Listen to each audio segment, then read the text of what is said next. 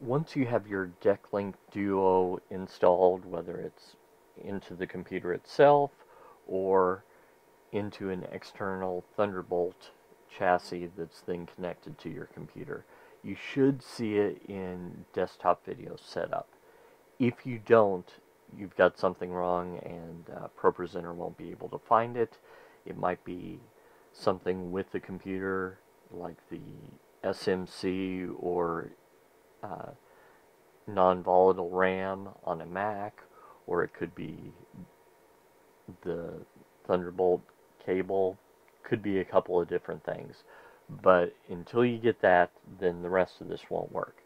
So once you've got that set up, the first thing you're going to want to do is select the primary output, then click here and go to connectors.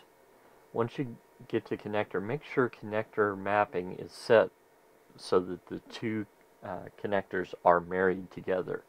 So you want SDI1 and SDI2, not just SDI1. So that's an important part. Then click Save. Once you've done that, go into Pro7, and we're going to go into Screens.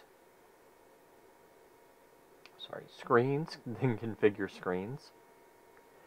Okay, now I'm going to click the plus sign, and look, I have this section, Blackmagic Decklink Duo1, Duo2, Duo3, Duo4.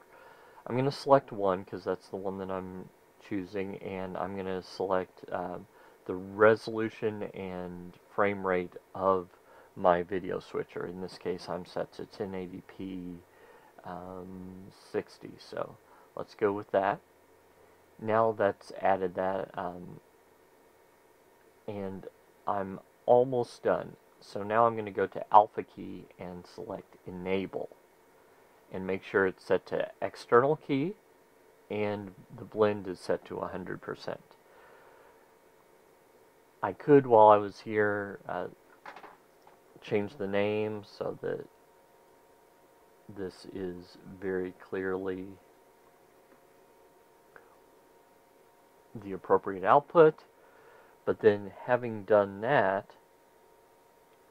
I should be able to go into my ATEM Television Studio HD software. Yours might be different if you're using a different video switcher.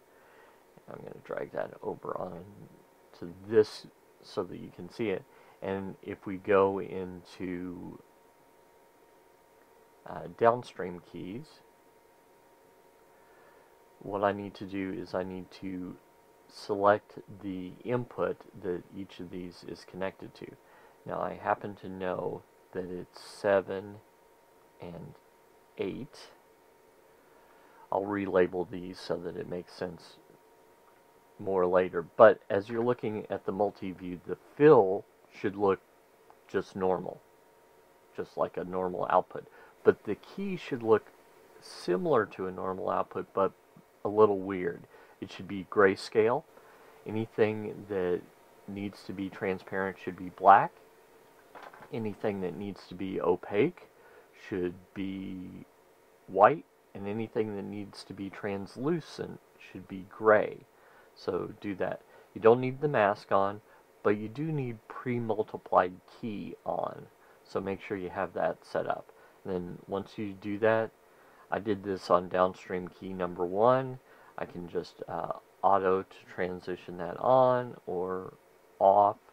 I can also click on air to cut it on and cut it off.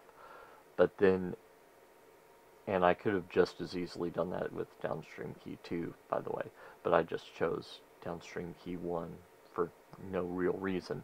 So I've got that set there, and as soon as I put it on, it doesn't matter, I can switch to my heart's content over here. I'm not going to do that because I'm using this to record on, but that's exactly how you would do that, and how you would